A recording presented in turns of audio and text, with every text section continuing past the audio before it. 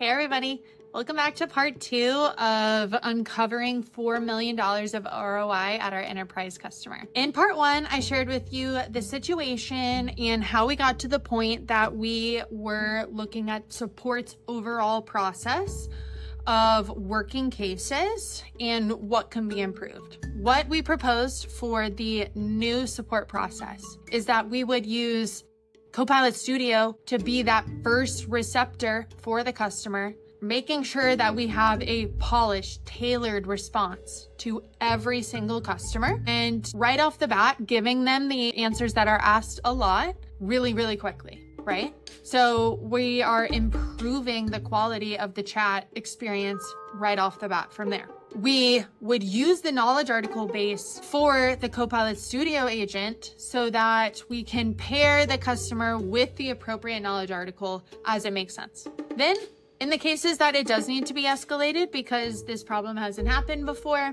that can happen and we would hand it off to one of their support experts. If a case came in, we would use AI to auto-assign the right category. So instead of somebody having to look at the case and say, this is dealing with this product, let's put it here, we can use AI to understand the case details and make a first assumption about what category it is. So we're already acting more quickly than we were previously. Then, if a knowledge article isn't available, let's use AI to draft that and send that to a human in the loop that can then understand the case, the knowledge article draft, what needs to change, and we can improve it from there and publish. So this is upping the amount of knowledge articles that are created for those cases that do get escalated. So we can start to close the loop of cases that need to be escalated to a human